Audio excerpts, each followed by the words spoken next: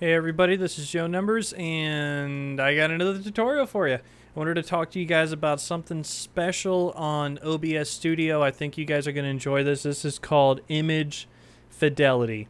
I was following this guide I'm about to show you guys.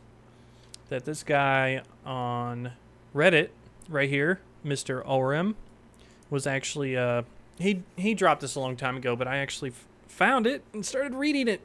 Yes, I read. Now, check this out.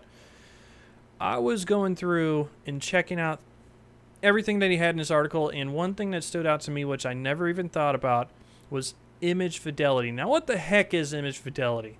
He gives a little bit of a description here. I'm going to drop this article in the description if you guys want to check it out during the video, after the video, whatever you want to do. But image fidelity is a concept used when reproducing a compressed image. Since live streaming requires encoding and compression of a source image, there are going to be varying levels of faithfulness to the source or fidelity.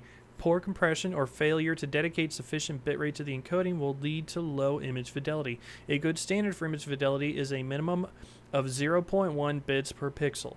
There is a formula for determining the bitrate needed to achieve the standard depending on the image size, resolution, and frame rate of your stream.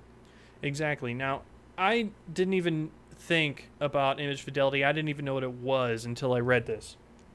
Now, why am I bringing this up? Because this is the reason why I have the settings that I have for my broadcast now. Now, check this out.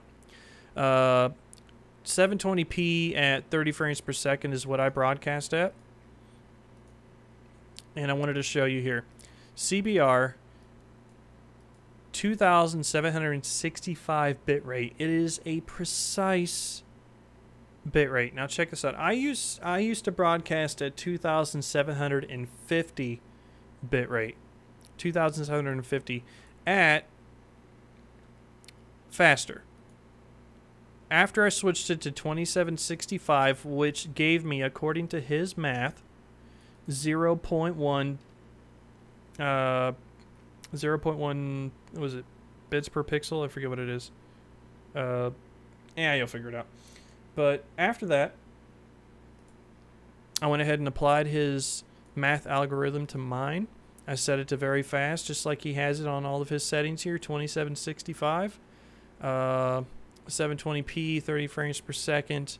Lo and behold, I was actually surprised as to how much better the broadcast looked. Here's a good example. I was playing Uncharted 3, and I was actually surprised. If you check out this video, 2765 on very fast looks like this. And I was very, very surprised as to how good the broadcast looked, not just on motion.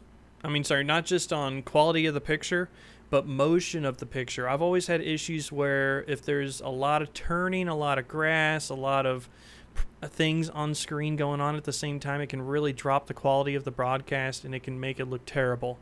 Now, using this guy's algorithm, I set it to 2765, tried it out, and this is what I got. I thought the picture was perfectly watchable. It looked, in my opinion, fantastic. It looked great, and I had no issues broadcasting at all. I mean, no drop frames, no extra issues. You know, the quality was just great. The quality was great, and I wanted to share this with you guys. I'm going to drop a link to this Reddit page. You guys can check it out for yourself. You can look at the requirements needed to be able to do certain bit rates, certain resolutions, and certain frames per second on the correct bit rate to be able to get the best picture possible. Now, this will work very well for those who want to record as well and want to be able to figure out how much bitrate is needed to apply to it to be able to get the best picture possible without overkilling it, you know. But at the same time, you want to also take into account, if you're a Twitch broadcaster, you have their maximum allowed on Twitch is 3500 bitrate. 3500.